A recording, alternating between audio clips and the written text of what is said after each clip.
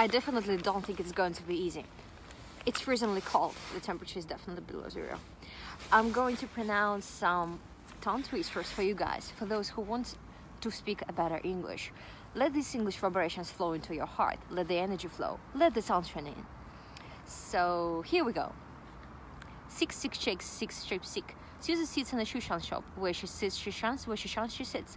Pet kit, port, curt, port, caught. Unique New York. 3 free throws. Red leather, yellow leather. Rubber baby buggy bumpers. Red blood, blue blood. She sells seashells on the seashore. A proper cup of coffee pot. Betty bought butter, but the butter was bitter. Comical economists. Swiss wristwatches. Peter Piper picked a pack of pickled peppers. She should shun the shining sun. Okay, here I'm breaking it. She should shun the shining sun. That was a blooper. The big black bag broke badly. The big beautiful blue balloon burst. A shapeless sach sagged slowly. Smells, shoes and socks shock sisters. Shave a single shingle thin. Cinnamon aluminum linoleum. New York is unanimously universally unique. Cooks cook cupcakes quickly. Flores freshly fried fish. A break and bake a bagged black bread. Buy blue blueberry biscuits before bedtime.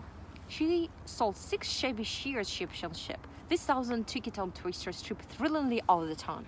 So guys, the most important thing is not to pronounce everything quickly and fast. The most important thing is to be better than you were yesterday. Cheers.